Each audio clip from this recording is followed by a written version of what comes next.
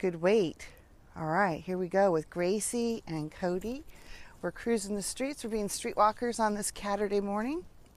And I just want to remind you to pay attention to the curbs, bushes, everything around us, even in the residential areas, because we've got rattlesnakes out in force.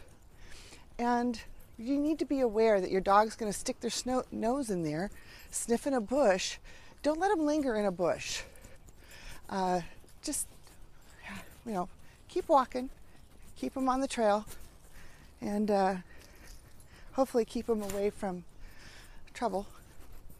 There is additional training for dogs that go off leash and on the trails called RAT for rattlesnake.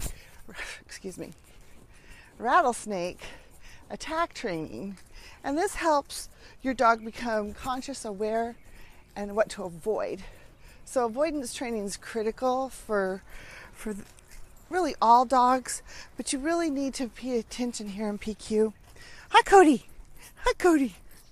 He doesn't pay attention very well.